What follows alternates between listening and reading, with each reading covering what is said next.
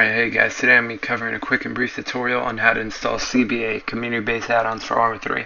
Alright, so first things first, you want to head to Armaholic.com. Alright, from here you're going to want to locate community-based add-ons. I'll leave a link for this in the description below, leading you right to this page. Alright, so now that we're here, you want to go ahead and scroll down, hit download. Alright, now that we have that downloaded, it's going to appear on our desktop like this. Alright, now that we have it, you're going to go ahead and 7-zip this open. So you're going to go to 7-zip, extract here. Okay. It's been extracted, and here goes the extracted file variant. Throw this back up there. Alright, so now what you're going to want to do is open up your file browser. You want to head to local disk and SPC, program files x86, Steam, Steam apps,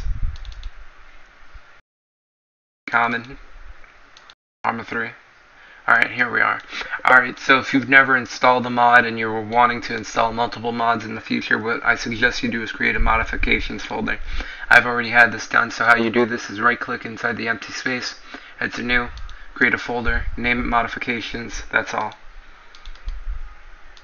Alright, so I already have my modifications folder here. So you want to enter here, and we have a bunch of files in here. Okay, so we're going to take the C.B.A. that we just extracted and throw it right into here.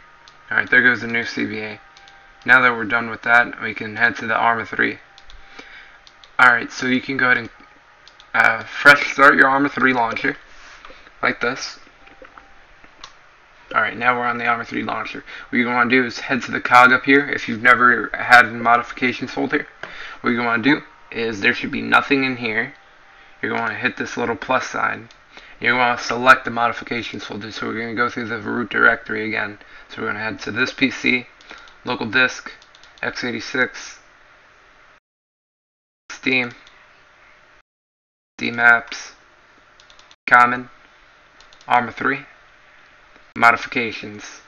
Alright, so now you can select this folder, just like this right here.